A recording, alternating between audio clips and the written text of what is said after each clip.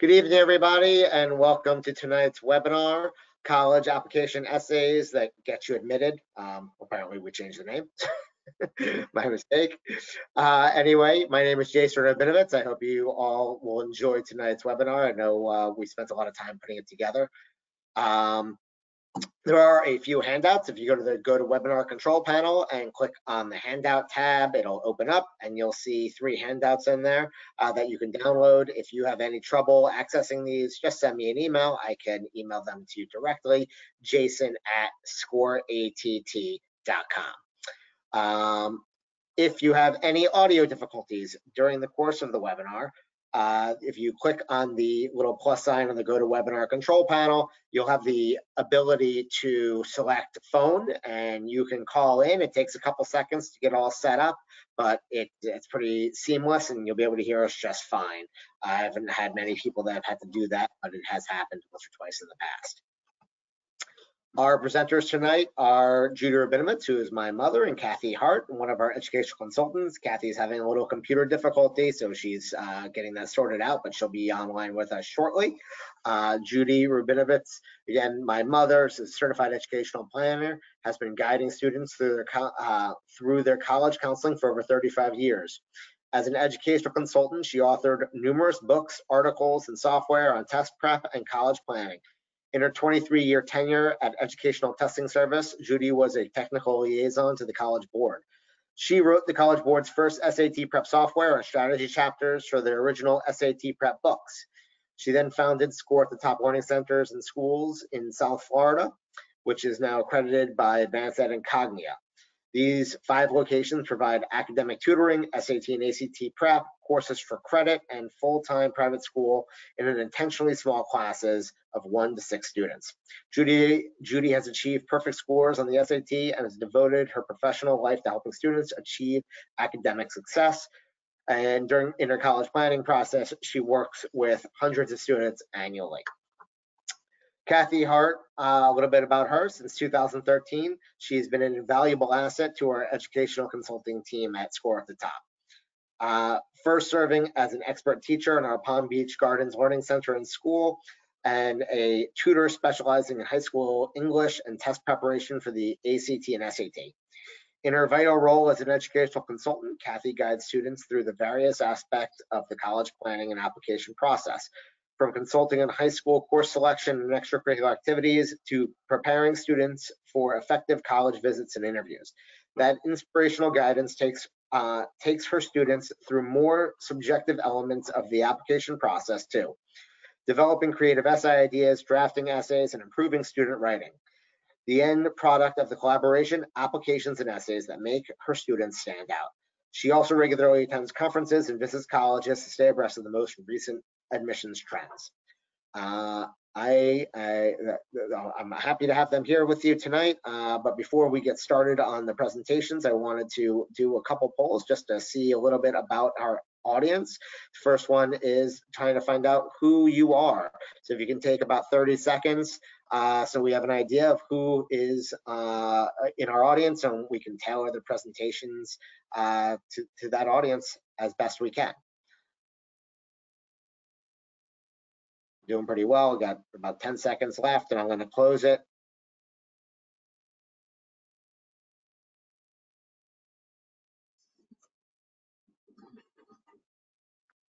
Awesome. All right, we got about 80% of the audience voted, so I'm going to close it now. 54% of the audience are rising seniors, which is great, and the rest is parents and a bunch of educational consultants, a couple other high school students, and a couple high school counselors. Just one more question before I turn it over, and want to find out where you are in the college application process. Oops, and I just messed that one up. So I'm gonna have to do that one later. I'm sorry. So today's agenda, actually, you know what? I'm gonna turn this over to my mother and have her go from there. So Mom, I'm gonna make you the presenter. Thank you. Let me just show my screen. Oh, how do I?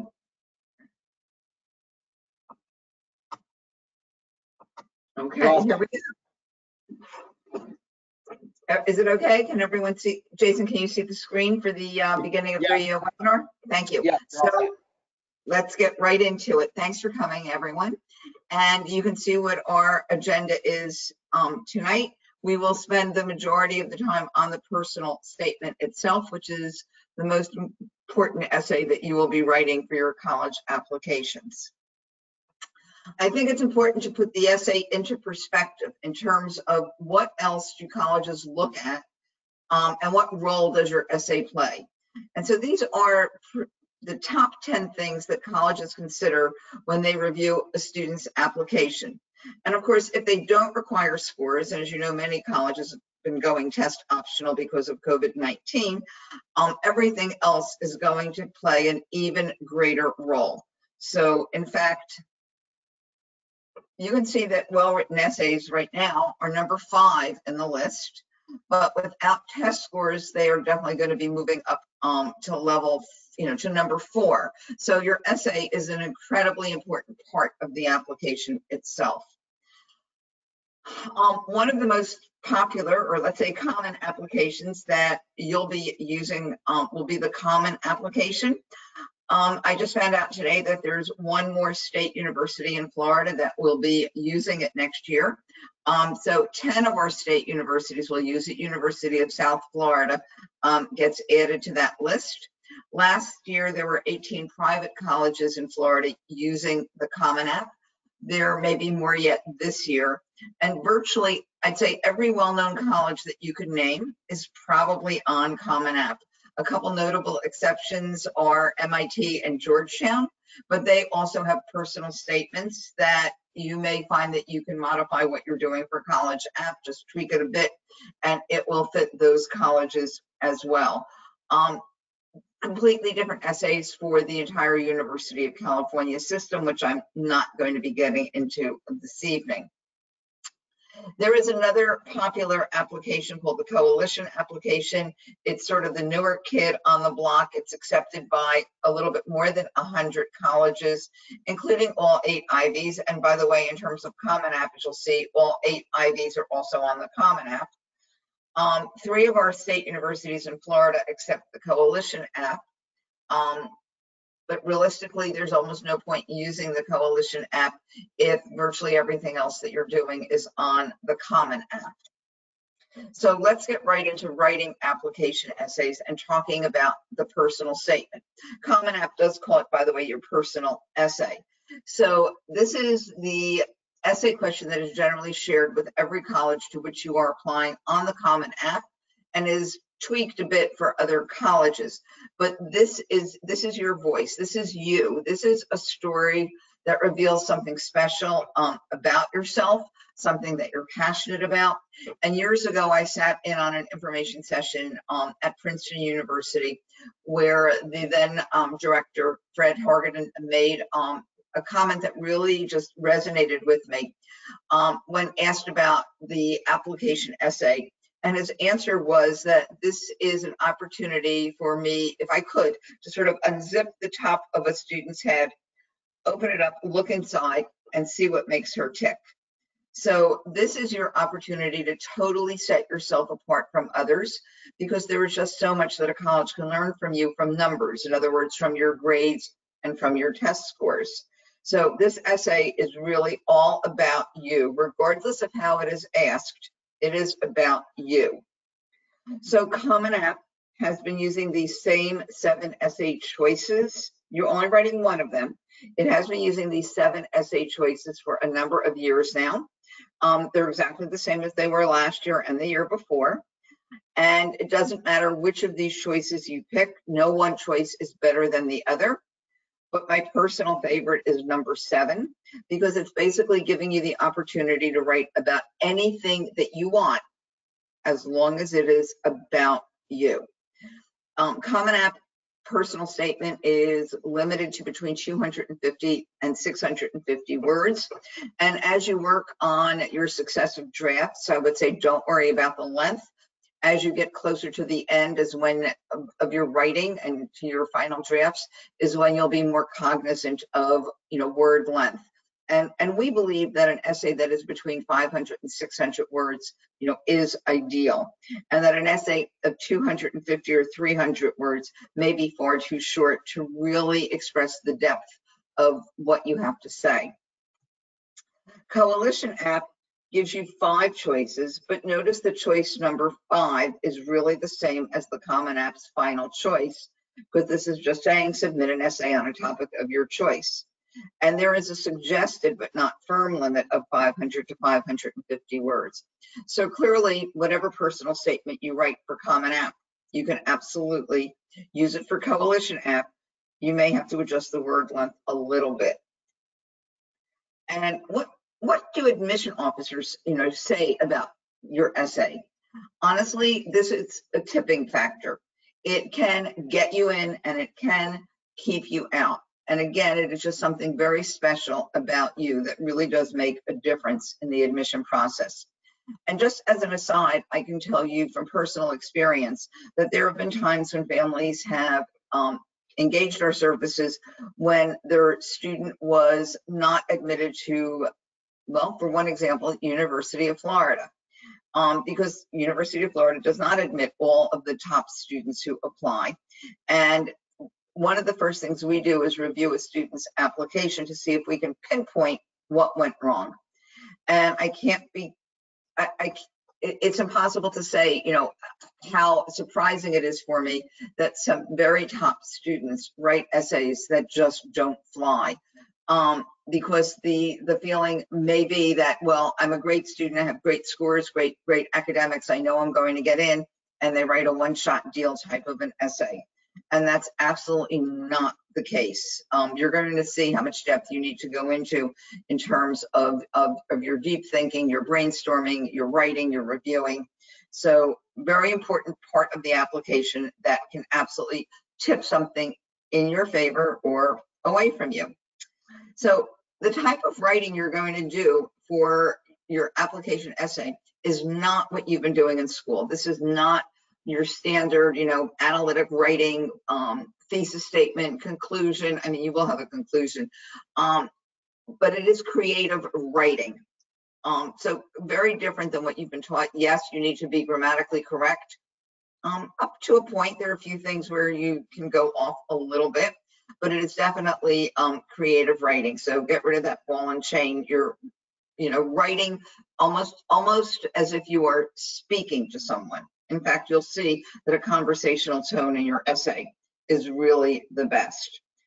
However, the hardest part is often selecting a topic that best captures who you are. So, what is your first step? Well, knowing that this is going to tell a story about you, you really need to start reflecting on the things that make you stand out. But I will agree that it is very hard to know exactly where to begin. There's nothing, I think, worse than looking at that, cursor flashing at you on your computer screen and you're saying, I don't know what to write about. So let's talk about, where you start and the kind of brainstorming that's necessary. And so, of course, you're going to start with something you know a lot about, and that's you. So let's look at selecting a topic, because this really is critical. And you need to take your time with it. I don't want you to just come up with one idea and say, okay, that's what I'm going to go with. It's a great idea to bounce ideas off your parents. No one has known you longer or better than your parents, and they should help you, but with brainstorming only. Do not ever give your parents a red pen. Don't let them write all over your essay and correct something, because the way someone in their, let's say, 50s will write is not the same as someone who is 17 or 18 will write. So definitely bounce ideas off your parents, your teachers, your college counselors, even some of your friends. So where to start? Where can you find the very best ideas? So we have a whole slew of things that, a list that we will often go through with students when we're working one-on-one to help them focus on some interesting topics. And the first thing to do is, go sit in your room in your bedroom and look at your walls. Look at the pictures, the posters, the bulletin board you have. Open up your junk drawer, see what's in there. Look in your closet, what's, on the shelves or on the floor, or favorite pair of shoes, or, an old shirt that you just can't part with. And maybe it's your pet who comes, in and out of your room, but you'll often find hints of something very meaningful just surrounding you in your own home. You might look at your resume, and that's a whole other topic, by the way. Colleges do like resumes. More and more are asking for students to upload an activity resume, which reflects the extracurricular commitments both in and out of school, in which you've been involved since the summer before you started high school. And yes, colleges know right now that your extracurricular activities are vastly different than they would have been had there not been a pandemic. But as you look at your list of activities, perhaps one of them is something that really resonates with you as having changed something about you. So not everything that you did in it, but like one particular moment. Maybe there's some topic that you know a ton about, and that you'd really like to write about that particular topic, but not just about that topic, your interaction, with with that particular topic. For example, one of our students a few years ago loved Wikipedia, and he could spend hours and hours on Wikipedia learning from it. So rather than extolling the virtues of Wikipedia, he went through a specific, unusual stream of how he went from topic A to topic B to topic C, and found interesting relationships and how that has really impacted him, as a student, as someone who loves to learn. Perhaps you're going to be writing about something that just hasn't gone absolutely perfectly in your life. Colleges do like to hear about students who have overcome obstacles. We'll get to COVID-19 a bit towards the end of this webinar, because I will tell you a bit about writing about the impact of COVID-19 on your life. Maybe there's something super cool about you that you'd like to write about. Maybe you are the world's best, guitar player or singer, and that you sing in the shower. Maybe you're not such a great singer, but you love to sing in the shower. So maybe there's just something super cool, about you, your hair, your clothes, something that you would want to share with colleges. How about the biggest failure that you've had? Something that you really worked on, tried hard to do. Maybe it was a failure in the lab as you were doing an experiment. But sometimes we learn a lot more from failure than we do from success. You can write about some of your physical features, how tall you are, how big your feet are. One of my fondest memories of this is of a student who, as we were brainstorming essay ideas, felt so comfortable with me that he put his feet up on my desk. And I remember remarking to him, "Oh my God, I've never seen such big feet." And he wrote the most amazing essay about where his big feet have taken him. Another one of my students, shaking her hand, she said, "Oh, I'm so sorry, my palms are so sweaty." And I told her I didn't care. And it turns out she actually wrote about that. Got her admitted early decision to an Ivy League college. Anyway, writing about your physical features, something unusual about your physical features, could be a great idea. Perhaps one of your core values, perhaps you value honesty and integrity above everything else, and you have one or two very detailed, specific examples to show why those are so important to you. Another one of my students wrote about baking chocolate chip cookies. Part of his recipe was in his application, but more importantly was how he used chocolate chip cookies as a way to widen his circle of friends, to calm people down, to always be surrounded by a circle of people who cared.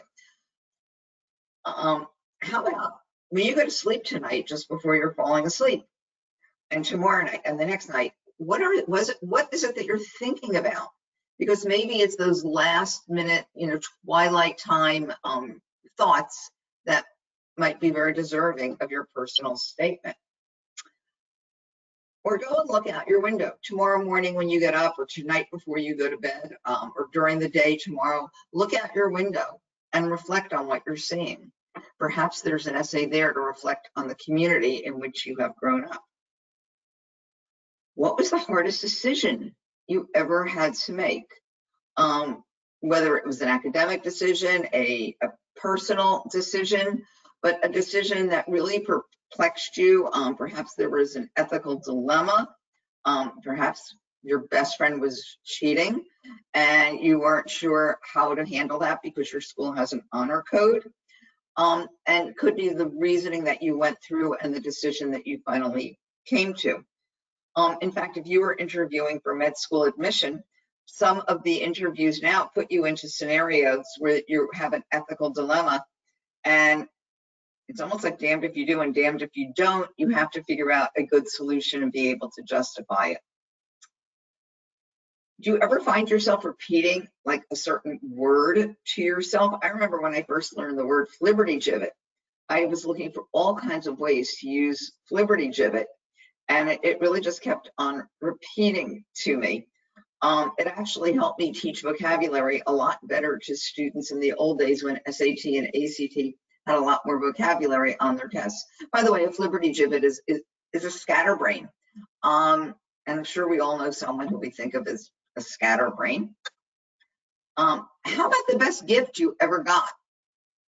Something big, something small, something recent, a long time ago, but something that has had a lasting impact on you. Perhaps your grandfather gave you a violin for your 8th birthday, and the violin has really become, essential part of your life. Is there a favorite time of day that you have? Is it those first few minutes when you're waking up and before you're really getting out of bed and you're thinking about your day or something special you're going to do? Or maybe it's the moment, the school bell rings and you're done with school for the day and it's time for you to embark on X. Why don't you look at your Google search history and see the last dozen or so things that you've searched? Perhaps you'll talk about one of them or several of them and how they were linked together. Not all that different from the student who wrote about Wikipedia. Do you have a song, a book, a movie, a TV series, something that you are addicted to, and perhaps that you can relate to the words or a particular character or a theme? That could make a very interesting essay as well. How about your most frightening experience? Were you ever diving underwater and risked perhaps running out of air? Or you were on a boat and suddenly the engine stopped working, or maybe you had a flat tire while driving on I-95, and like, how did you resolve it? And by the way, all of these topics, you're telling, an interesting story, and Kathy will go into more detail about this, but you're very much reflecting on the sort of, so what? Okay, how did that impact me? How did that change me? Something that happened to you when you were really young that you continually, think about that was very meaningful to you. The world around you, things that have shaped you. Maybe it's your brother. Maybe it's your next door neighbor. Maybe it's the fact that you have moved 16 times, but how growing up where you did and with who you did has shaped who you are today. So you may wind up with a number of ideas, and these are ideas that you can then discuss with friends, parents, counselor, in order to try to, cut those ideas down to just a few. And honestly, it doesn't really matter what it is you write about, whether it's something current, something from your past, something serious, something funny. Of course, always evoking the reader's emotion is a good idea. It's not what you write about, but how genuinely you write about it, how reflective you are, in your thinking. So it is time to write. And I believe this is where, Kathy, are you on that you're going to take over? Yes. So I'll have you do the slides for me. And can everyone hear me? I don't know if you can see me. Can you hear me? Well, we can hear you, Kathy. Oh. Not anymore, though.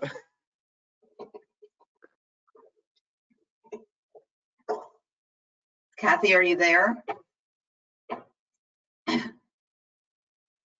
I can't hear Kathy. I'm going to continue. If Kathy, you get on, just interrupt me and I'll let you take over from here. So let's go back and talk about now the fact that. Can you hear me, Judy? Yes, now I can hear you. So go ahead.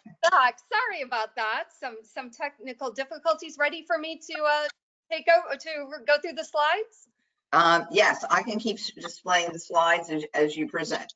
Perfect. Thank you so much. Thank you guys for attending. Sorry about some technical difficulties on my end. So what I'm going to cover now is I'm going to go through how to write, some steps actually to write your essay. And then I'm also going to give you some do's and don'ts to help you as you go through the writing process. And then we'll do a little quiz at the end to make sure that you've learned something today. So it'll be fun. All right. So first of all, the key word on this screen here is the word time. Because when we are writing our college essays, we want to give ourselves plenty of time to write. The college application essay is not a one and done piece of writing. It needs to be written over multiple drafts. And when we do that, we want to start at the beginning with that brainstorming process. So just like when you go to write an essay for an English class and you start out with that pre-writing and that planning, you want to do the same with this for your college application essay. And so what I always tell my students to do, and I was working with some of my juniors in one of my English classes this semester, was when you pick your story from those list of suggestions that Judy just went through, start writing down all the moments that you could recall from that story. And the reason why you want to do that is you want to give yourself stuff to write with. So unlike writing an analytical essay from an English class, let's say, you don't have a book to go back up, but you do have your memory. So you want to write down as much detail as you could recall.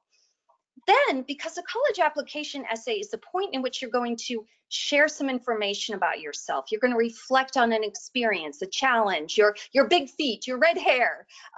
You want to reflect. You want to also, in addition to brainstorming for your story, you also want to reflect upon your story's meaning and always asking yourself those questions like, why does it matter? What did you learn? Like, what does this say about you? Then what you're going to do is you're going to silence your inner editor and write your rough draft. Now, rough drafts are going to be exactly that. It's going to be rough. It's going to be stilted. You're going to be like, I've never written an essay before in my life. But you just want to get those ideas down onto paper. Again, you're just worried about telling the story and reflecting on it. Then next step, the magic happens. And the magic happens when you revise. And revisions, again, are going to take place over a period of time. So usually what we advise students is when you have a rough draft done, set it aside for a couple of days. Then come back to it, because you'll come back to it with fresh eyes. You'll have kind of a little bit more like objective way to view your writing. Then you do a second revision, a third revision. For students that often ask, well, how many revisions does it take?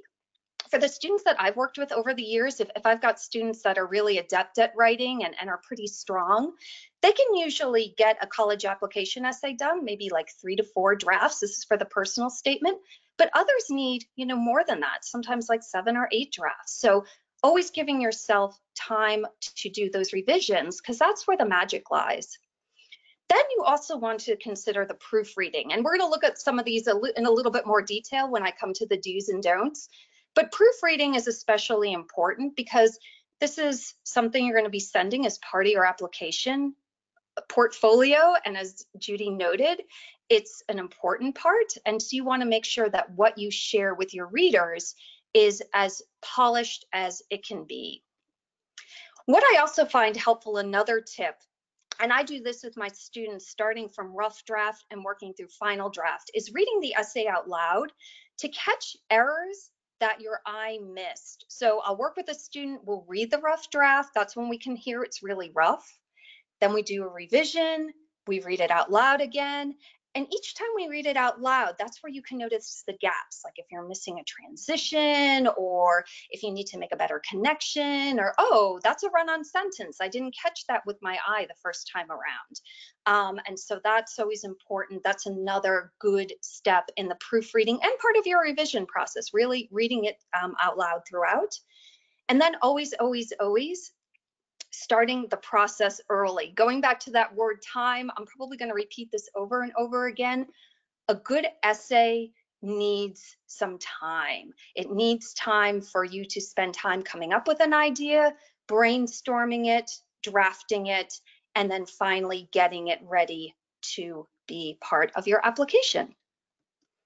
All right, so let's move on to the do's and don'ts. And I love this cartoon. You know, make sure you spell college right. Don't put collage on your application. I have seen that. Spell check won't catch that. All right, let's look at our first of our essay do's. And I'll just get started by saying that many of these do's and don'ts are going to be useful for you as you go through the writing process. So some things are going to be more applicable to a later draft, and others are going to be helpful as you're writing an early draft. So this first tip to do keep it personal is great for the entire process of writing your application essay. So always you want to focus the story on you. And again, just thinking of those great brainstorming ideas that Judy just shared with us just a few moments ago. All of them are designed to come up with ideas about you, and always remembering it's a story about you. It's a story about what you learned. And it's going to be your story. It's not one that another student can tell. I've seen some lovely essays when I'm working with a student, at least initially. I've seen some great essays about a favorite sibling or a favorite teacher or a favorite relative. And those don't work because they're not about the student. They don't highlight the applicant, the student, and tell a story from your life that's wonderful and just really highlights who you are. So that's the first step throughout. Every time no matter where you are in your essay writing, make sure that you keep it personal. All right, our next tip is using a conversational tone. And this is where I find that students sometimes have a little bit difficulty finding that engaging natural voice because we don't do this type of writing in our English classes. It's not analytical, it's not argumentative, it's a form of narrative writing.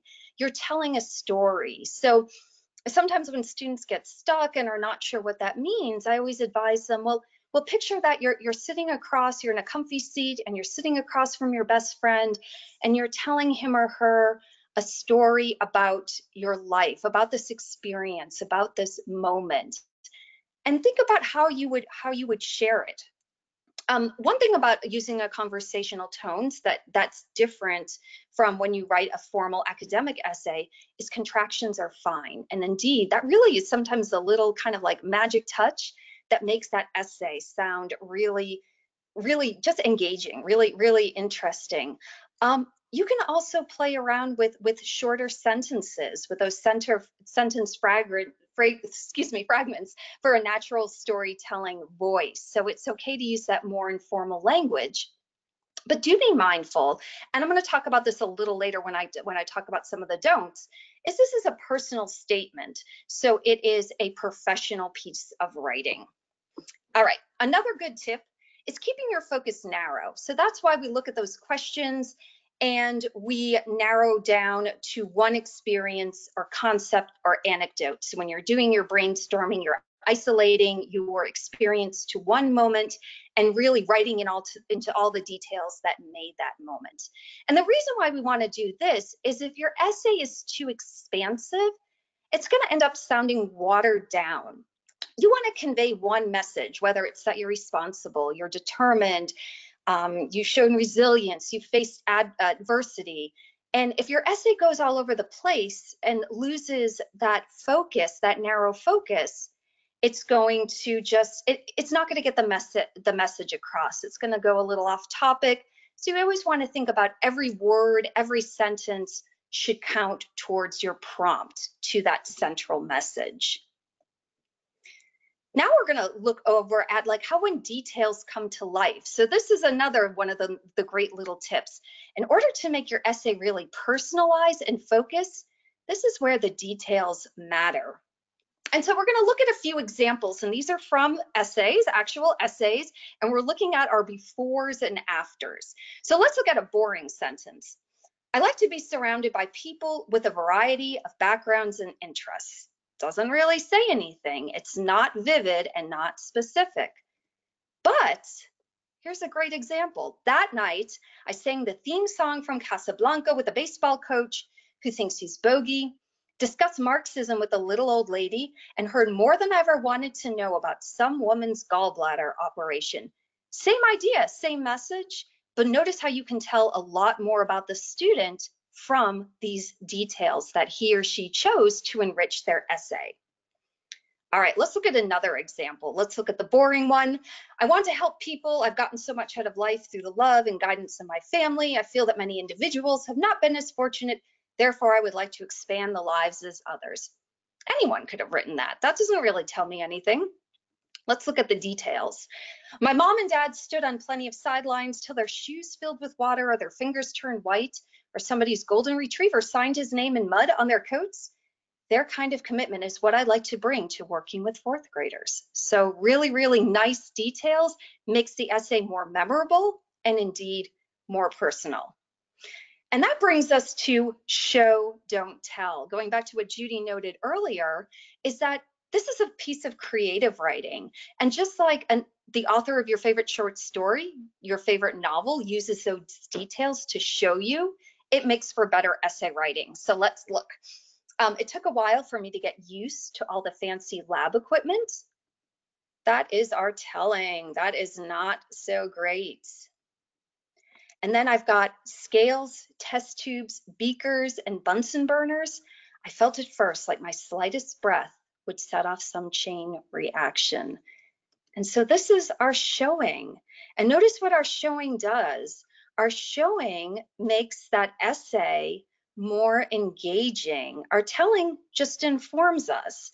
We want to engage our reader. We want to make this as personal as possible. So we always want to show.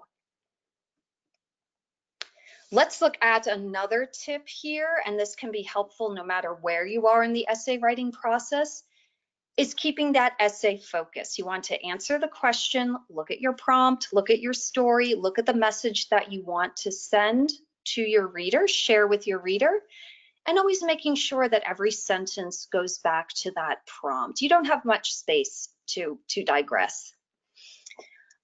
English teacher time, it's always good, just like you would do in an academic essay, to vary sentence structure and to use transitions.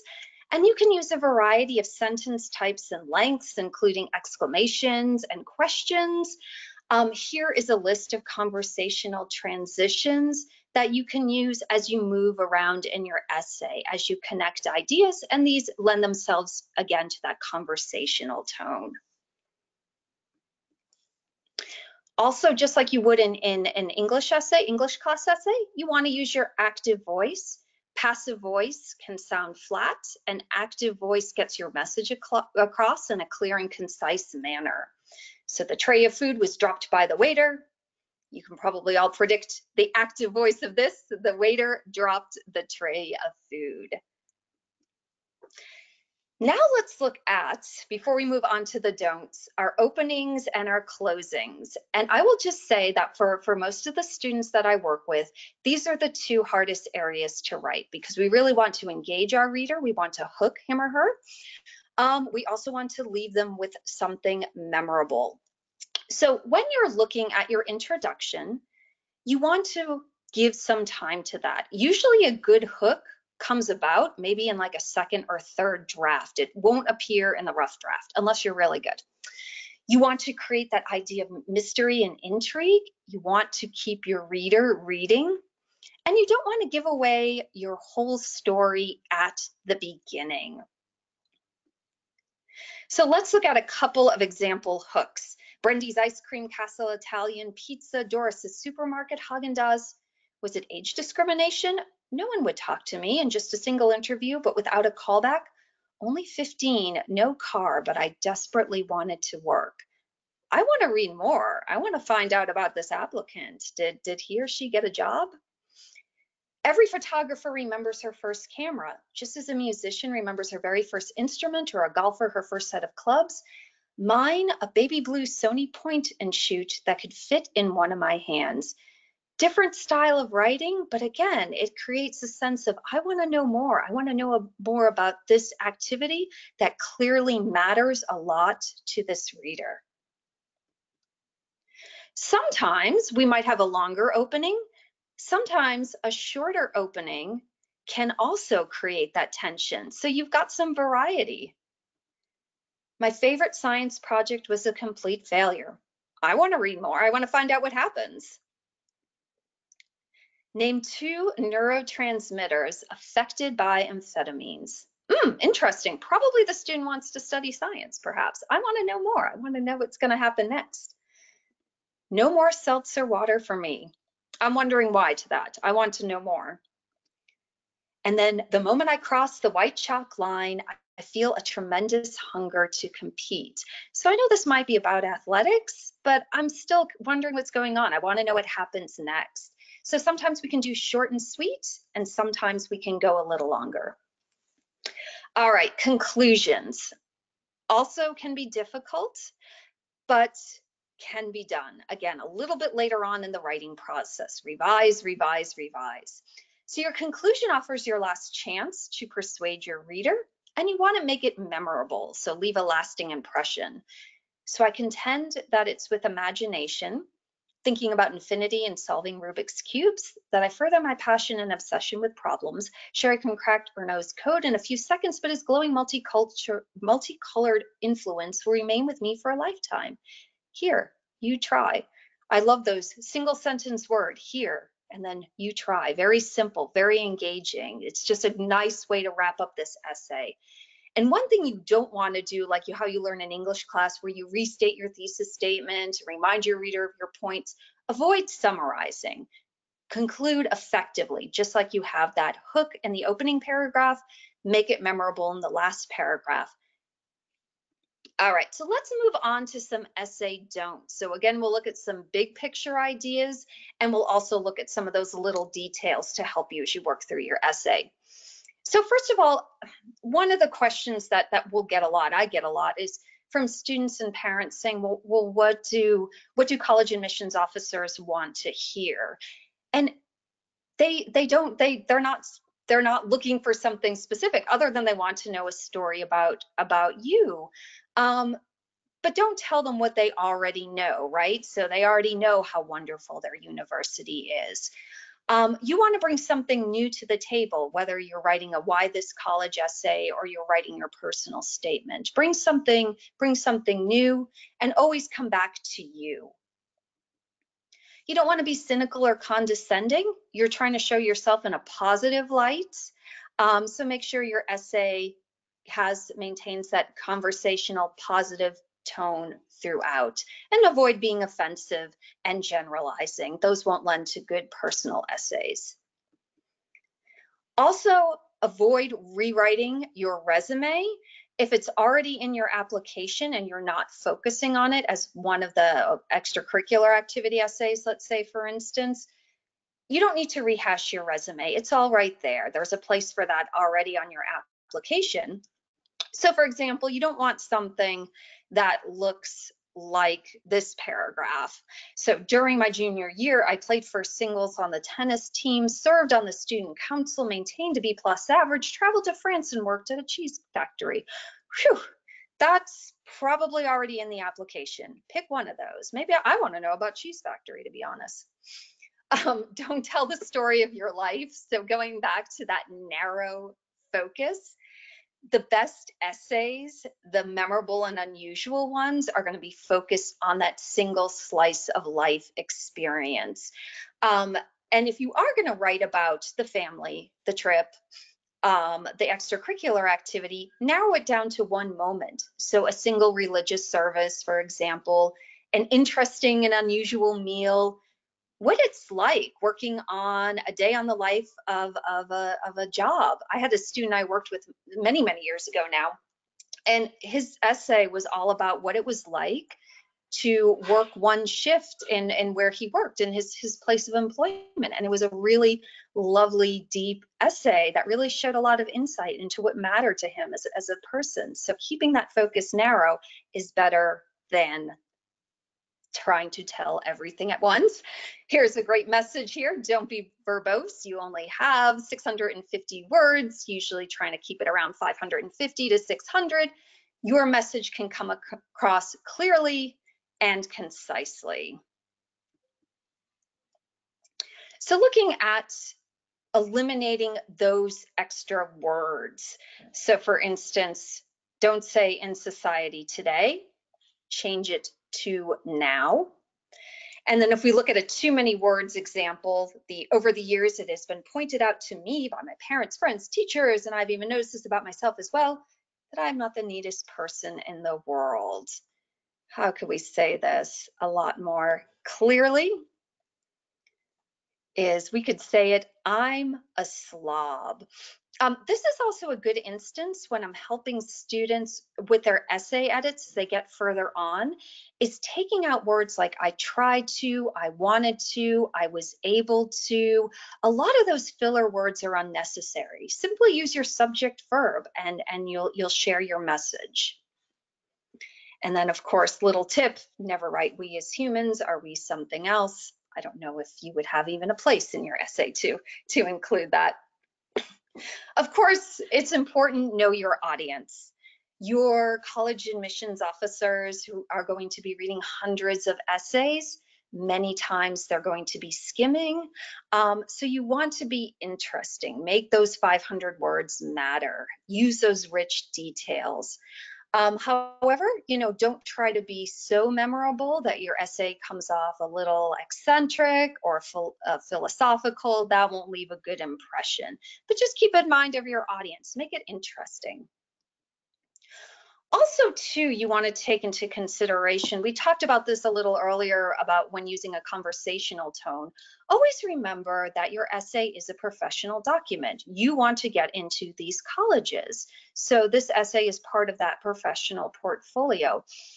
If you are writing about a potentially sensitive subject, let's say divorce or death or something along those lines, write with maturity and clarity.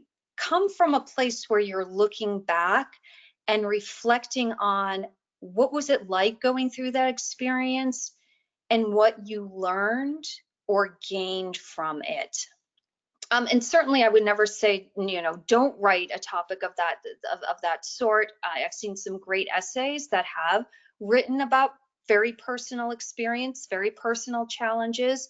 But certainly when in doubt, don't hesitate to ask for feedback. Again, a parent, a friend, an English teacher, a counselor, someone who can help you look at the essay very clearly and honestly. All right, cliches. They are very common. They're going to be in abundance in your first draft, in your earlier drafts. And so you want to get rid of these words just because they pop up again and again. So especially this final point, blank is my passion. I always challenge my students, okay, you've written that. Now let's see if you can show that blank is your passion. Sailing, soccer, making chocolate chip cookies. Let's see if we can show that rather than tell that. Let's look at a few more here. Again, these are very, very common. The idea I no longer take something for granted. Lessons are useful. The greatest lesson of all. I know what it is to triumph over adversity. The idea of opening up your eyes to a whole new world. And they're poor, yet they're so happy. So again, these might pop up early on in your essay, but do think of a way how to fix them as you're revising. And of course, your readers will appreciate the subtlety there. Now, if you get stuck on a cliche, try going back to that tip that we talked about in the do's, was take that cliche and use those personal details to make it your own. So we can see as I finished the race, I realized I learned the value of hard work and appreciated the fact that I could accomplish anything if I set my mind to it. So we've got 2 cliches here. Now I'm going to rewrite this using these details specific.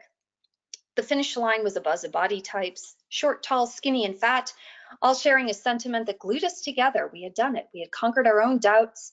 Mine were left behind somewhere in the dust. So I showed the idea of the value of hard work and setting my mind to it. I didn't tell it. So it goes back to that show, don't tell. Few other examples, broadening my horizons in New York. Let's add some details. Street corner falafel, Hebrew National hot dogs, ramen noodles, endless choices that sprawled across the lower Manhattan. For a moment, I became a New Yorker with a bit of everywhere in my blood. Few more things about avoiding those empty generic statements.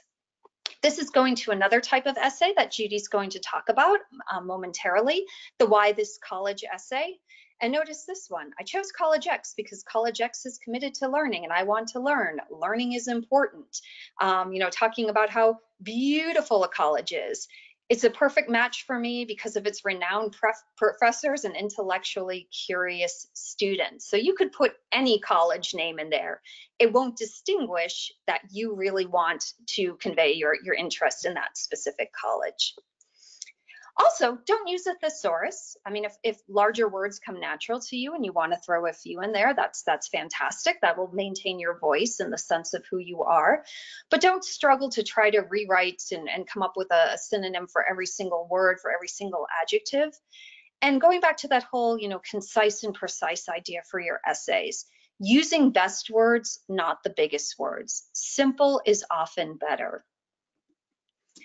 So when we think about that conversational tone, we also want to think about some things to avoid. So we talked about avoiding getting too personal.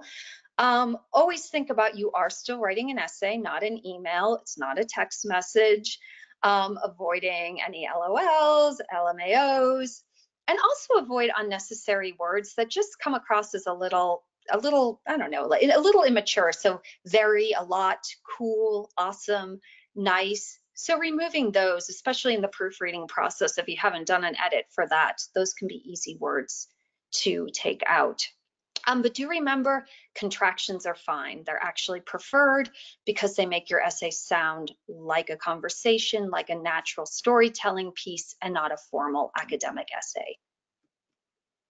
And of course, please don't ever plagiarize an essay or buy one online, or ask your parents to write one, or let your parents write one. Admissions officers know. They can tell when the writing isn't your own, when someone much older than you or not you is writing an essay. It should sound like a high school student wrote it.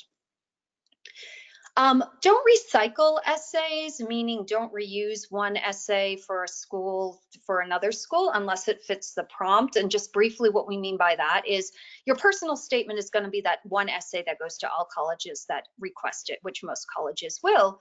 You might end up writing some supplemental essays, which we're going to talk about shortly. If the essay is virtually the same prompt, like tell me more about an extracurricular activity, you probably can reuse that essay, but always review the prompt just to make sure you didn't miss some little tiny switch or change that college might have reworded the essay. Of course, we talked about proofreading, reading out loud, looking for your typos and your spelling. You don't want to submit an essay that clearly hasn't been edited, and look for those finer details. Don't forget, spell check will not catch form, high school, I hope to work, wrong to, for Google with my best fried. Make sure, if you're writing an essay for Yale, that you're not including something about your crimson Harvard sweatshirt. So always go through. It helps to have an extra set of eyes as well, too. Have a parent, a good friend who's a writer, an English teacher, your counselor, go through and do that final check with you, just to make sure you don't miss anything. And this is a great tip. At the end of the day, it's an essay that is about you. And you want to think about, would your personal statement pass this test? If you dropped it in the middle of the hallway and your teacher picked it up and your name wasn't on it, would she know it was your essay if your name wasn't on the page? Would she be able to tell that it was an essay that I wrote, that Kathy wrote, versus one that Judy wrote, versus one that Jason wrote, versus one that you wrote? So it's got to be about you, and using those details, focus, keeping that focus narrow. There's going to be some really neat stuff that you can come out with that's going to be all about you. All right, so we've got a little quiz, and let's take a look here. So we've got, I entered on to the scene of this terrestrial sphere on a vernal evening in 1994. So let's think about this. Is it too wordy, too much of a thesaurus, doesn't paint a descriptive enough picture, or nothing is wrong? So let's leave that open for a few minutes, and you can select one or more of the following.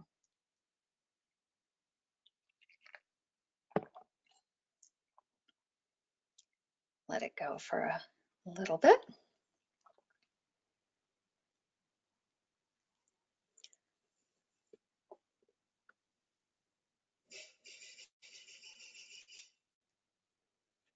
And let's see. All right. Good. All right. So yeah, it looks like everyone, let's see, we got too wordy for sure, 34%. Definitely B, too much of a thesaurus for sure, and doesn't paint a descriptive enough picture. Yeah, indeed. I would even say, you know, it doesn't really say much, does it? It uses some big words, but we're just saying, you know, I was born.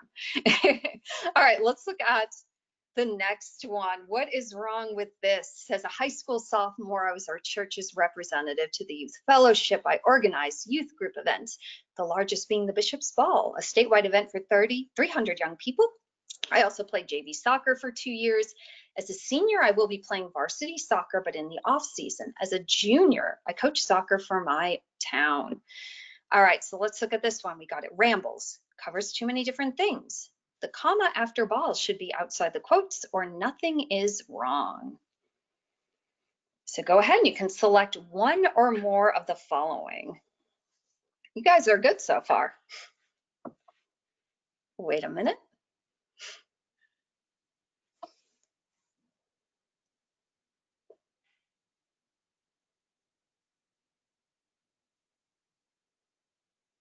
All right, let's see. Okay, yes, A, rambles, definitely. This just goes all over the place. There's no connection.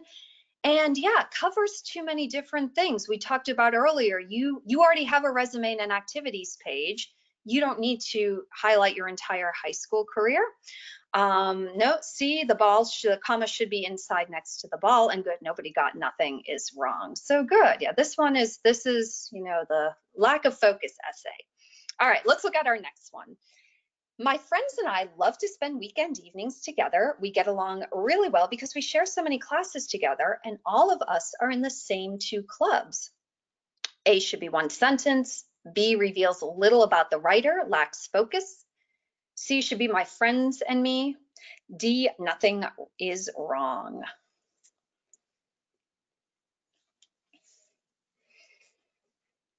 So give you guys another minute.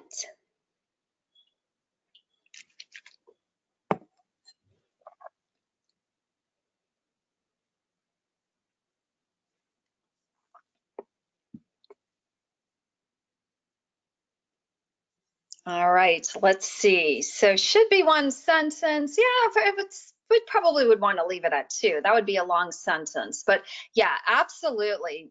Choice B reveals little about the writer, lacks focus. This is an essay that's focusing on the friends. We've got a lot of we, my friends. We want to focus on your experience. So trying to avoid writing too much about you and your friends is a good choice. All right, let's move on to the next one. So I had no experience discussing human rights or mandatory minimum sentences. What I did have was determination. So A, the writer reveals nothing about herself. B, the second sentence is too short. C, vocabulary is too simplistic. D, nothing is wrong. So what's wrong here?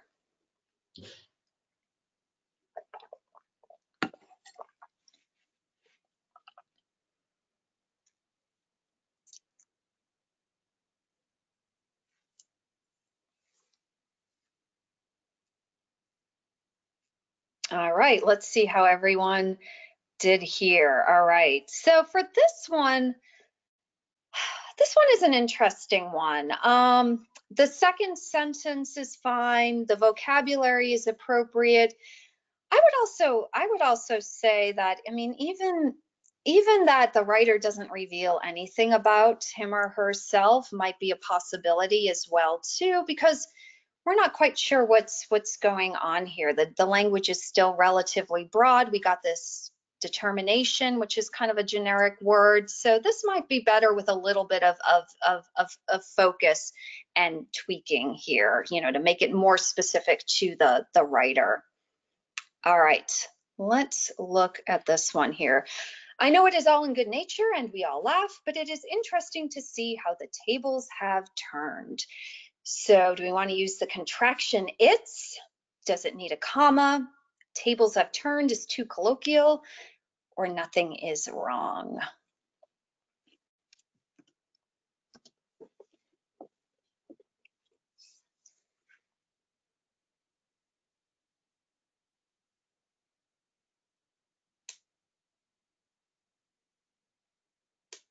See how you guys did. This one is going to be our last part of our quiz. Let's see how everyone did. All right, good. Yeah, so kind of split here. We gotta use the contraction its. So absolutely. So those of you that got that correct, give yourself a hand. That definitely makes it sound more like you're talking. Imagine you're sitting across from your best friend and you're using its just like you would in conversation.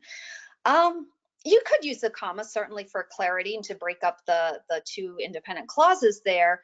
Definitely the C, tables have turned, is too colloquial. It's a cliche, and likely the writer would find a better description, a better way to say tables have turned, and try to avoid that cliche. All right, so I am just about done with my portion, and now I'm going to turn it back over to Judy for essays that worked. Thank you guys for your attention, and sorry you can't see me, but you guys did wonderful and good job on the quiz. I'm giving you guys a little round of applause. Thank you.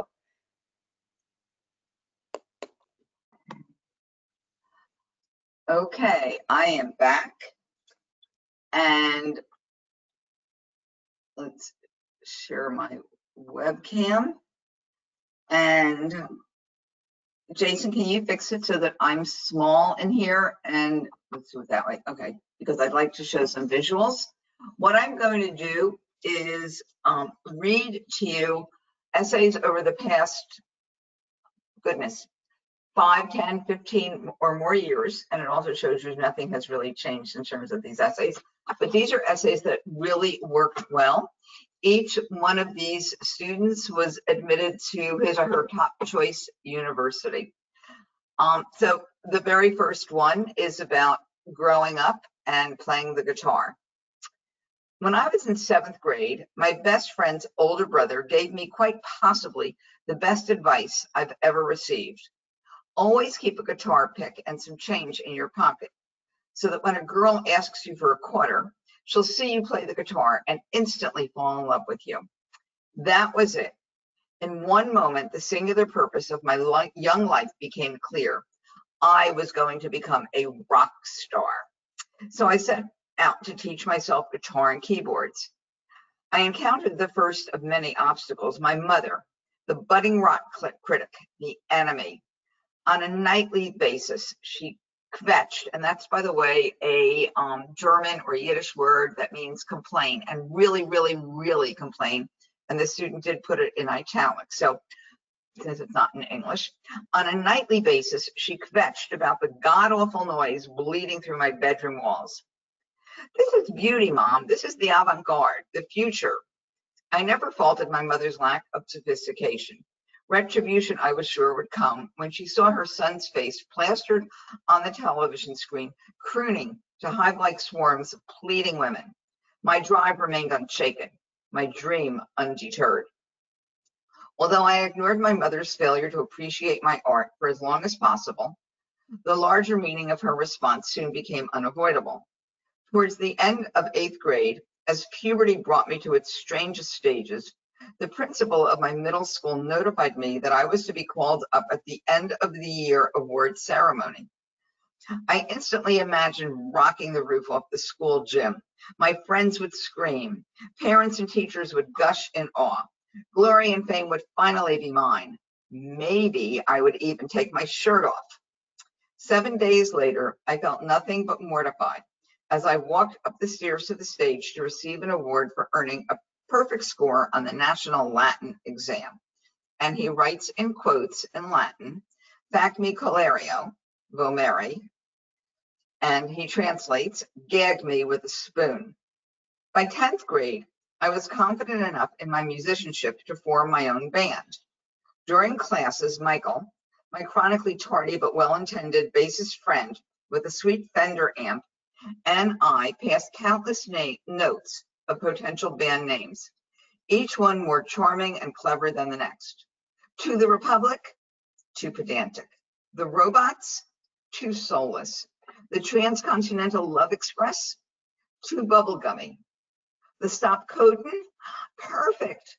The 3 bases in DNA that signaled the end of a polypeptide chain provided just the right mix of strangeness and erudition. We were going to be the coolest 15-year-olds ever. Our debut, however, was met with less than encouraging reviews. As we rendered our hearts visible to the world, emoting with a sense of restless abandon, most of our friends, after reassuring their love for us as people, left the room. The few who remained threatened physical harm. As my 18th birthday approached, I was compelled to acknowledge that the prospects of my dream of becoming a rock star were fading rapidly. Other things were changing too. My tastes in music were becoming more eclectic and obscure. My long-standing interest in politics was strengthening. I was discovering that I didn't need to be a rock star to interest girls. My academic talents, previously a source of considerable self-consciousness, no longer embarrassed me. The path I was choosing was taking me to college, not to a record deal in LA. Within the contours of this realization, I recognized the conclusion of my childhood. Up on the horizon, I caught the first glimpse of my adult life. Still, even now, when the mood is right and no one is home, I sling my axe over my shoulder and crank the amplifier up to 11. With the lights low, I strike the sexiest of poses and gaze a dead stare into the mirror. I let the first chord ring. Despite everything, I am Brian St. Clair, rock star. Name was changed to protect the innocent. Okay, the next one. This is about a cat and mortality, a much more serious essay, and I hope you got some good laughs out of the last one. Have you ever seen a cat pounce on a bird? Have you ever witnessed the rippling of feline muscles, the quick, desperate jerking of feathers, and the deadly looming silence that follows? If you have, you would most certainly understand how this fundamental act of nature is perhaps life's most humbling phenomenon.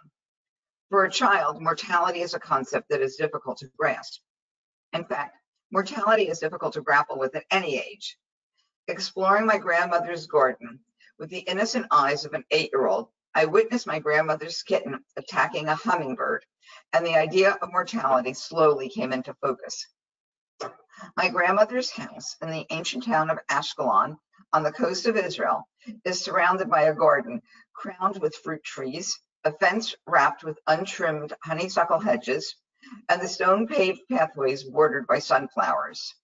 The overall effect of the place is enchanting, and the butterflies and birds that so frequently kiss my grandmother's flowers recall images of the Garden of Eden or Burnett's The Secret Garden. One dew-filled morning, I noticed that my grandmother's kitten was intently gazing at something only inches away. The kitten was studying a little red and green hummingbird with its long beak and a honeysuckle flower, entirely unaware of the cat's close scrutiny. The hummingbird, no more than 2 inches long, almost seemed like a colorful extension of the honeysuckle, with its rapidly moving wings resembling a ring of petals around its body.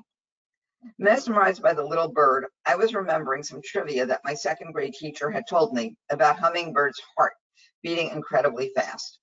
Suddenly, the kitten raised its belly from the floor and tensed the muscles in his back and legs.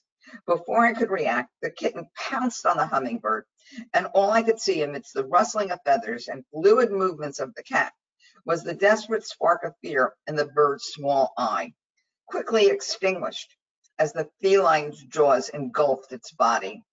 Snapping back to reality, I attempted to pry open the kitten's jaw, but he held his jaws tightly together, refusing to forfeit his hard-earned prey. I screamed at the cat and pulled at its jaw, but the orifice remained closed. And after a few hysterical moments, I gave up trying to save the little bird. I ran to my grandmother, sobbing wildly and telling her what her despicable cat had done. But she just patted my head as I cried into her apron, explaining that this is the way that life works and that I eat chicken all the time. Frustrated with her lack of compassion, I went to the bedroom and continued to cry. It seemed so unjust that something so beautiful and vibrant one moment was little more than cat chow the next. However, as I was stifling my last bitter snivel, I began to consider what my grandmother had said. Perhaps the hummingbird did not live very long, but then again, adults are always saying that life is too short. In that instant, I took hold of what I had never before understood: mortality, the transience of life. Reflecting on this encounter, which seemed horrifying at the time, awakened me to a purpose of life: to take advantage of the time that is given me and utilize it to the best of my abilities. I began to more avidly pursue my long-term goals with the understanding that I may never see them achieved, but that simply striving to achieve them could be as rewarding as actually accomplishing them. That hummingbird helped me to resolve, even as a young girl, that no matter what happens tomorrow, my dreams and goals give purpose to my life today. Let me just say that, number one, I love the picturesque descriptions. You could really see exactly what she was talking about. And number two, the large words that she used, which you may think came from a thesaurus, were truly her own. This was a 17-year-old high school senior with an amazing vocabulary, which showed up in terms of her SAT score and her grades in AP English. Okay, here's one about science. This was a great essay for a student who was applying pre-med. This is a student who did wind up at an Ivy League as well as an Ivy League med school. I will tell you that it required more revisions than I've ever seen in my entire life. He was a fabulous student who at the time was not the best writer, but through many revisions, he came up with this. A twinge of relief passed through my body as I loaded my first well. Maybe gel electrophoresis isn't that bad, I thought. Then I noticed the dye spreading throughout the buffer. The source? A hole my pipette had poked through the well. I had ruined my first gel. In spite of such failures, I've always had a passion for discovery, whether looking under a rock or over a bacterial culture. Throughout high school, I've found an avenue for my exploratory nature in the laboratory. Research has been a medium of education, teaching me more than I've ever learned in the classroom. My research career resembles a soap opera, wisps of opportunity intermeshed with frequent heartbreaks. Nevertheless, its impact on me as an individual is unquestionable. Stepping into the research world in 9th grade, I knew exactly what I wanted. My friends before me had always seemed to have projects dealing with cancer, AIDS, or some other breakthrough scientific topic. To have such a project, which always seemed to earn my friends countless awards and scholarships, was my sole objective. However, when I tried contacting medical labs in my area, nobody seemed to want a petty freshman. After a month of fruitless searching, my conscience compelled me to seek research elsewhere, and I contacted a plant physiology lab. I remember thinking that this, quote, plant project, end quote, was a last resort. However, I ended up learning invaluable techniques while adapting to the laboratory. I realized that plant biology was just as complex as cancer. I habituated myself to my project by extensive journal reading and note-taking. By the time of science fair, I was extremely comfortable with my experiment. I ended up earning Army and corporate awards and a trip to the state science fair. In 10th grade, I actively pursued a botany project with a dramatically changed mindset from a year ago.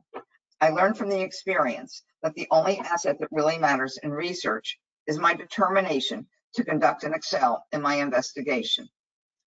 The repudiation of my romanticized views of research taught me more valuable lessons. I've discovered that the lab is not a place for perfectionism. Every day in the lab, I face multiple setbacks. Whether it's something as inconsequential as a broken pipette or as devastating as a contaminated protein, failures are inevitable in research. During my 11th grade summer, I attempted to express particular kinase from its DNA. I had proceeded to the penultimate step of my protocol when I discovered that the gene would not ligate due to a particular vector. I hope I'm not really messing up the pronunciation of these lab terms, thus voiding all my work up to that point. However, I could do nothing but troubleshoot the error and move on. Such experiences have taught me that the ability to acknowledge and disregard failure is integral to research. And yet, the lab is no place for heroics. Being proactive also includes disregarding masculine conceptions and contacting the professor if something goes wrong. Indeed, on the lab bench, my failures have taught me much more than my successes. Now, as I research multiple sclerosis and its pathogenesis at the Harvard Medical Institute, I realize that I have fulfilled my 9th grade ideal. Yet I've come to the true understanding that this is just as valuable as, quote, plant projects, end quote. Every aspect of research has the possibility to affect millions of people, and I am grateful to have taken part in this service for the past 4 years. In my future medical career, I plan to utilize the valuable lessons I learned as a student researcher. But until that time comes, I'm sure I'll poke a few more holes in things. By the way, I love the way his end came back to the beginning, because if you recall, in the beginning, he talked about poking a hole basically through his first well and ruining it. Okay, now to something a bit more lighthearted. Bright. Red. Like Superman's cape and as loud as the wail of a siren. That's my hair. Even on a normal day at the supermarket, my mane is a coiled lightning rod for everything from compliments to unsolicited advice to never dye it or cut it, all from complete strangers. Others go as far as to say, if they had scissors, that they would cut it and make a wig for themselves. So what's a girl to do besides steer clear of the shears? I grew up with this attention around me, and I believe the comments shaped my direction. Naturally introverted, I've become more at ease over time due to the number of people I communicate with, all thanks to the world's curliest conversation starter. Building a sense of self aside from my helmet of hair was no simple feat. When I was younger, I felt overshadowed by my hair. It was something I hadn't chosen, yet it seemed to define me, and its impression was powerful. I now realize I spent years feeling like an outcast because I did not understand the value of what I would eventually come to call my powers. As I grew, I found myself passionate about empowering the less fortunate in my community. The world needs a hero, but again, what's a girl to do? I already didn't know what to do with the tiny bit of attention I received from my messy bun, but the desire to give back to my community was incentive finally to let my hair down. I decided to have my hair function as a metaphorical big red cape.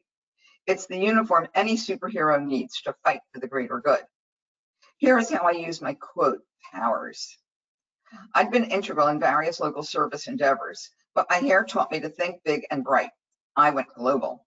Most notably, I raised money for Balinese children's education.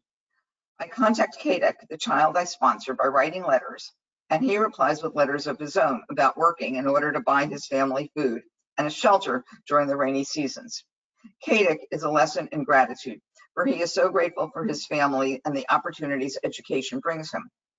Prior to that first year working together, I had committed to raising money for my child's education. But after just a few written exchanges, I felt personally invested in assisting Kadek, a young boy I'd never met and who lived halfway around the world. My inner hero equally aflame as my bright red cape, had revealed herself. Kadick has sent me artwork he created in school. One drawing I received from him was of a lion, proud, mane, and tact. I too now pride myself on my red locks, for it brought me to Kadick. For my senior year, I am sponsoring a new child. Kadick graduated. I know now that this red beacon of my hair was a placebo. I have the confidence to make connections with Kadick and write back to him with my own experiences with work and how close I am too with my family. Conversation starter. Cape, mane, red. It may be what you first notice, but it has lasting powers. So now I'm going to get into something a little bit shorter. You just have a few more. Many colleges have a supplemental essay question that asks you to write about your most meaningful extracurricular activity. And it's typically very limited, perhaps 200 words. So here's one. And what I love about it is that you don't know exactly what the student is going to write about or what he's talking about until you either recognize the lingo or he mentions a particular word. The moment I step on the field, I feel a tremendous hunger to compete. Maybe it's the touch of the ball. According to coach, the first touch is the most important. Maybe it's the surge of electricity and excitement I feel when the magic of a bicycle kick changes our advantage to score a great goal. Sprinting down the field, I feel alive. Soon enough, I'm in the heat of battle with sweat pouring from my body, my legs driving like pistons, mud dripping from my uniform, and my heart beating faster than a mouse's. Whether in triumph or defeat, I just like to be out there playing, competing, strategizing, trying new moves. Before every game, my dad always tells me, do it with a smile, but I don't need telling. Soccer is my game. It's what keeps me going. And certainly after sprinting, diving, dodging, tackling, hustling, and jumping for a full 90 minutes, smiling is easy work. I think it has a great hook in the beginning. You don't know what field he's, crossing over into, and he's incredibly descriptive. You can actually feel what he's feeling and see what he's seeing. So here's another shorty, again, in response to exactly that same question, to write a very short essay about your most meaningful extracurricular activity. And you'll notice that both of these share writing about their feelings, not specifically what they did. They're essays of reflection. Okay. He's up in the tree, his dark eyes smiling mischievously at me. I smile back, wave, and say in Spanish, Juan, I know you're up there. Come down for dinner. The tiny tan boy launches from the limb with a screech of, "Vámonos, Elizabeth." I feel elated as I wrap my arms around the 6-year-old orphan and swing him onto my back while scooping up his younger brother. We're off to the kitchen where earlier I had prepared meals for the boys in the Mosquitos orphanage. Here in Mexico, amongst the boys with no parents, I have learned that anyone can be a teacher, cook, storyteller, consoler of tears, or the inspiration for laughter and love. I have watched Juan, at the age of 6, be all of that and more for the other boys at the orphanage. And I know that throughout my life, I will always strive to be that inspiration for my family, my community, and my world. One of the things you should notice is that she didn't talk about the fact that he is, he's, even though he has nothing, he's happy. She didn't say she'll, never take her, things for granted. She had a completely different conclusion, that striving to be the same inspiration for others as this young orphaned boy was for her. By the way, this was only the start of things for this young woman. She did this in Mexico as part of a volunteer project for Girl Scouts, which, by the way, colleges love Girl Scouts and Boy Scouts. She went on to do many other things in a Hispanic world, and she is not Hispanic. And that diversity, her interest in diversity and in other cultures, I think really catapulted her to success in terms of her college admission. She did go to a very top tier university, has since graduated from medical school, married, practicing medicine. And we have one more, it's also from a supplemental essay that asks why you want to go to a particular university. And we could do a whole webinar on how to write the why essay, but I thought I would I singled this one out to read to you. And some of them, you can be as long as you want, almost 400 to 500 words. Others do limit you to maybe only 200 words. So this is why Penn, the University of Pennsylvania. It was not the quaint historic setting or the sculptural display of modern art that caught my attention one Friday afternoon in Philadelphia. While I was fascinated by the extraordinary architecture and urban flair of the University of Pennsylvania, it was the spirit of the student body that truly captivated me.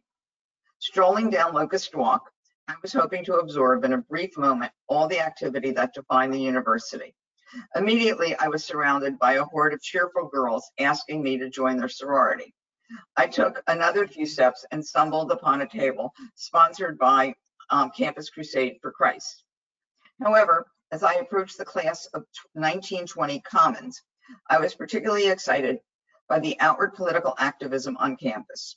The college Democrats stood on one side of the walkway and the college Republicans on the other, both handing out literature and encouraging others to become involved. I knew then that Penn is the place for me. Locust Walk is not only the social center of campus, but also the pathway I'll take to a myriad of classes and activities. Of primary interest to me is the philosophy, politics, and economics major.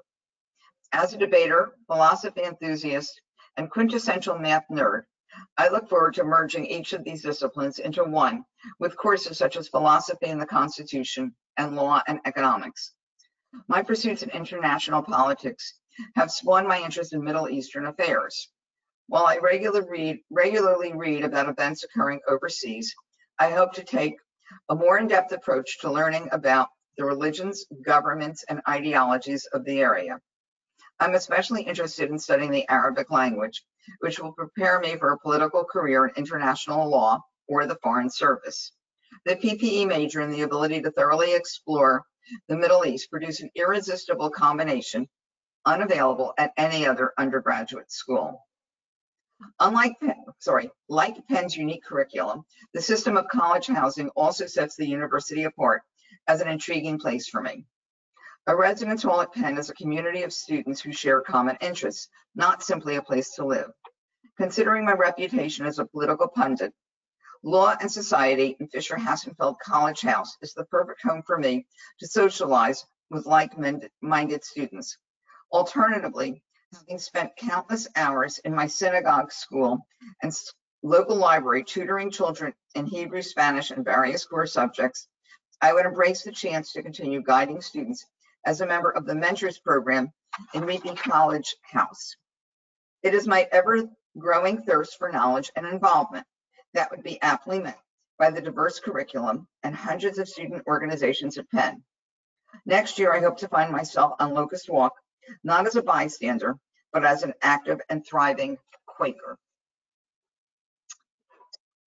Okay, moving on. I know we're running out of time, so I'll go quickly, but I do want to cover these things.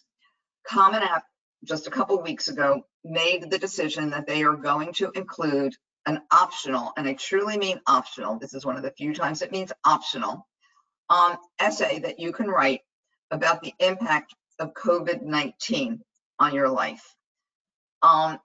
You're asked if you want to share something or not, and yes or no, and if you do, an area will open up. It is a very short essay.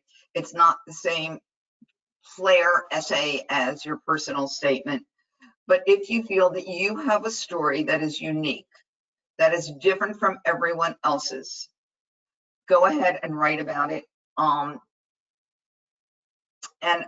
I guess because there's so much to really say about this, I will tell you that we're publishing a blog. It will come out this week. If you go to our website, score at the top /blog, you'll get lots and lots of details about writing or possibly writing or when not to write the short response to the COVID-19 essay. And by the way, your school counselor will also have an opportunity to write how your school responded to COVID-19 in terms of, let's say online education and the way in which grades were issued. So colleges will fully understand its impact on every applicant. So I've already mentioned now that there are some supplemental essays over and above the Common App personal statement. When Common App goes live for next year, which is August 1st, although you can start it now because virtually everything will roll over. Some colleges' supplemental questions will be available, but they don't all come out on August 1st. Some come out later in August, some don't come out until September. You may be able to find them on colleges' websites. You can also call colleges to find out if they know yet what their supplemental essays will be. And I've given you a link to some of this year's essay prompts of some of the supplemental essays that are out there. Some will change, some will not. But some of the most popular ones, you've already seen the why. Why do you want to go to our college? You may also be asked why you have chosen a particular major, but you should also reflect upon how that major will impact you at that college. In other words, what's special about if I'm going to study aerospace engineering, what's special about the way, let's say, Purdue University teaches aerospace engineering, and I will want to reflect a little bit on my future career goals. You've seen a couple of essays now about elaborating on an extracurricular activity, but you can also see things like, what do you like to read, or tell us about something that you find intellectually engaging. If you were to apply to school like Wake Forest or Stanford, you're likely to see 6, 8, 10 essays. Some are very short, but they do have many supplemental essays. And some colleges that are test optional are also going to have an extra essay. Not all of them, but some of them. And in fact, the University of Miami, which just announced that it will be test optional only for next year, is going to add an extra essay that for you to reflect on your resilience, perhaps, you know, something about how resilient you are. They haven't finalized what that essay question will be, but only the fact that they will be adding an extra supplemental essay for students who don't submit test scores. So although this is coming to an end now, I do want to tell you that there are many ways that we can help you with writing great college essays. Certainly it's something that we include when kids are working with us comprehensively on their entire college planning and application process. Although it's also possible just to work with us on an hourly basis with an application essay expert, someone like Kathy, who can guide you through multiple drafts of your essays.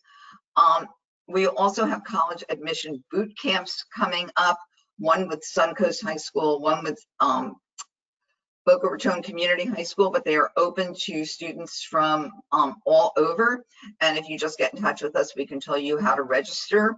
They are low-cost workshops that will span about 15 hours over, about 4 different sessions. And a significant part of it will be writing your application essays. We are also doing college essay workshops. There'll be small group sessions. And by the way, all of this is planned right now for virtual until we know that we can go back in person. But we do have a college application essay workshop coming up almost immediately. That's just very small group working on their essays. And one thing that we've just recently added, it is an essay special where you can get an in-depth review of just one essay with suggestions for improvement. Again, very, very low cost option. And the newest offering is we're going to do a free brainstorming session for the first 25 kids who register. It's going to be on June 4th at 4 p.m. It'll be a webinar, but we would say come prepared with some of the ideas, and we will do brainstorming sessions with a group of no more than 25 students, all completely free. And you can sign up on our website. There's a special link. It's just www.personalstatement.guru. And we'd be happy to have you sign up for this brainstorming session that Kathy will be leading later this week. For any additional information you'd like about our college counseling or essay assistance, you can call any of our Learning Center directors or email them. I've given you all of them. And I just want you to know that we have a lot of other very interesting webinars that we have recorded. If you'd like to learn more about colleges like University of Florida, University of Miami, FSU, Vanderbilt, Indiana. We have done webinars over the past several weeks with all of them. In fact, we have several more coming up. This month we're doing George Washington University and American University. We've done a number of the private universities here in Florida. So you're more than welcome to tune into any of those and learn more about the impact of COVID-19 on their admissions process, on their plans for fall, and also about the university in general. And then other things related to the whole college application process, very in-depth essay webinar about test optional, all about the state universities in Florida. I think, just lots of free webinars that can help you with your college planning. And I know we're over time, but if there are a couple of burning questions, I'm happy to answer them. Jason, do you have questions that anyone has typed in? Yeah, we've got a couple of questions, not too many, unless they come in now. But as a rising senior, should I create my account for the Common App or should I wait for some time? That is the best question anybody could have asked. Thank you so much. I really meant to get into this. So Common App has a feature that's called rollover that they started several years ago. So all of you rising seniors, you can tonight start your Common App. Just go to commonapp.org, create an account, and you can fill out virtually everything on the basic 6 or 7 pages of Common App. You can even create your college list. What's going to happen is that Common App will go down for maintenance for a few days at the very end of July. And when it comes up again on August 1st, and sometimes it does come up late at night on July 31st, the first question you will be asked is, do you want to roll over your account? Just say yes. If you say no, you'll lose everything that you entered. But once you say yes to roll it over, it will roll over virtually everything you have already entered. Basically, the only things it will not roll over is if you had answered college specific questions, which I'm saying don't do, just say with the basic Common App pages, not the supplements, and not what are called the member pages. It will copy over every answer you have put in, unless they change the way the question itself was asked. So if they change the way the question was asked, and that rarely happens, you may see those few fields come up as blanks. But you can absolutely save time by starting your Common App now, and of course starting your essay, at least your essay brainstorming now. How can we differentiate between verbose and adding detail to a sentence?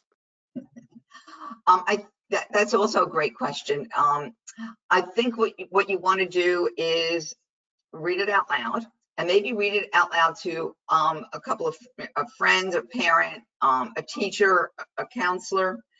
And first of all, ask them when you're done what picture they got.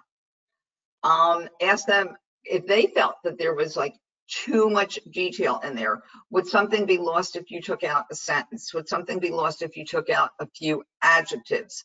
You don't want to use, multiple adjectives. You don't want to say something was just, was beautiful and lovely. You basically want to make sure that you won't, that you use one adjective for each different feature, perhaps.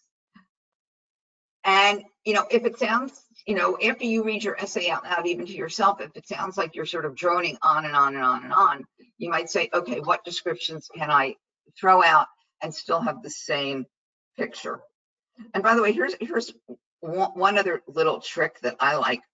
After you've written, let's say maybe you're into your second or third draft, you have your whole story written out. I often throw away the entire first paragraph and tell students, you will create more of a hook by jumping into the middle of the story. You might sometimes go back and reflect on what was was originally in the beginning that you're going to put elsewhere, but often starting in the middle is a great way to start a story and create intrigue with a good hook. So my son got a 1450 on the SAT. Will the test optional change hurt his chances to get in? Okay, so number one, please listen to the test optional webinar, and we also on our website, and we also will have a blog coming out probably this week or next week on test optional. Test optional does not mean test blind. So if you have an SAT or ACT score that is above the college's published average score, you absolutely should submit your scores. It will be more of an advantage than anything else. And by the way, some test optional colleges will still require your scores under certain circumstances. Certain majors will require them. Certain scholarships will require your test scores. But the opposite is if you don't submit a test score to a college that went test optional, then everything else is going to matter more. And they will be looking for an even stronger academic record, a really stellar personal statement, a resume with that really showcases your initiative, your leadership, maybe your creativity, the impact of your activities. You know, everything else will matter more. But please, please, please, with the score in the 1400s, you're pretty much submitting that everywhere. Is it true that writing essays about an event or interest that can relate in some way to your intended major is helpful? I would say yes, that if there is an essay, for instance, this may sound like a trite example, but I've seen it work really well.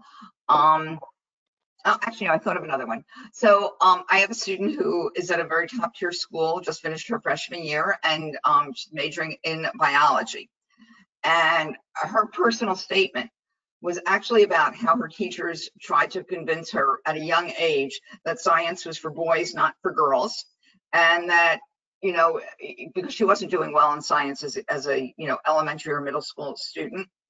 And we're trying to turn her away from science. And until a particular middle school teacher mentioned a female scientist to her, and she went home and looked up the scientist and was completely inspired, and it really changed her entire life. And as I said, today she is a biology major at a very top tier university. So yes, definitely, you know, yes, writing about something that is related to your major for one of your essays can certainly help. But for colleges that have multiple essays, you really want to try to not write, you don't want to write the same about the same subject in more than one essay. So I read you that essay about soccer, and that was an extra essay. That was, you know, not extra, but that was, you know, a supplemental essay. His main essay should not have been about soccer. And in fact, probably should not have been about sports. It should have been about some other facet of his life. Is there any rule about the number of paragraphs in the personal statement? The only rule about the number of paragraphs in the personal statement is common sense. So chances are it's not going to be one paragraph, a long stream of consciousness essay. I've seen it, but it doesn't always work well. But please don't think it has to be 5 paragraphs. A great personal statement could be 12 paragraphs. It could be 3 paragraphs. It doesn't matter. It's wherever it breaks naturally. That was our last question. Awesome. So again, I really just want to thank everyone for being here this evening. We are recording, and you'll get an email follow up. And if you want, you know, if you missed any part of it, you'll be able to play it again. And I certainly hope you'll think about, you know, following us on, you know, Facebook or, you know, or Twitter. We're always posting about college admissions, and our blog has been even more active than usual since we were sheltered at home. So thanks for listening, everyone. Be safe. Have a great night, everyone. Thanks for coming. Thank you. Good night. Night.